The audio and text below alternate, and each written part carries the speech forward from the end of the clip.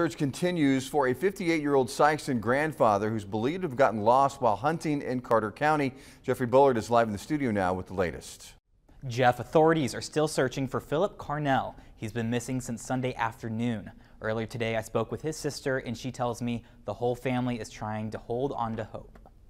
This is gut-wrenching, emotional. Teresa Lawson and family are searching for answers regarding the whereabouts of their loved one, Philip Carnell.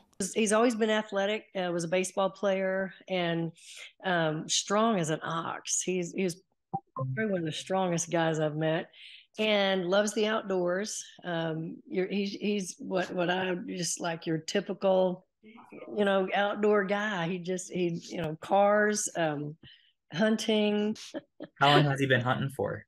Oh my goodness, all of his life. I can't remember when he didn't. But after Carnell's disappearance on Sunday, she says the possibilities have been overwhelming. There were some times in the last 48 hours that I thought my reality was going to be that I would not get to have my brother. Lawson says her younger brother suffered from a stroke just a few years ago and has not been able to take his medication since his disappearance. Philip had a stroke a couple of years ago, and so he has a little left side weakness, and which causes him to have a little difficulty with strength in his and walking. Authorities tell us footprints were found with a drag in the left foot along with Carnell's gun and some of his hunting gear. Because they found footsteps, that tells me that he is not unconscious somewhere, that he didn't freeze to death.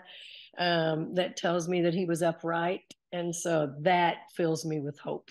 The Carter County Sheriff says they are cautiously optimistic with finding Carnell and are asking volunteers to not show up without calling the Sheriff's Department first. At the moment, Carnell is still missing. If you want to help, call 573-351-8536. In the studio, Jeffrey Bullard, Heartland News.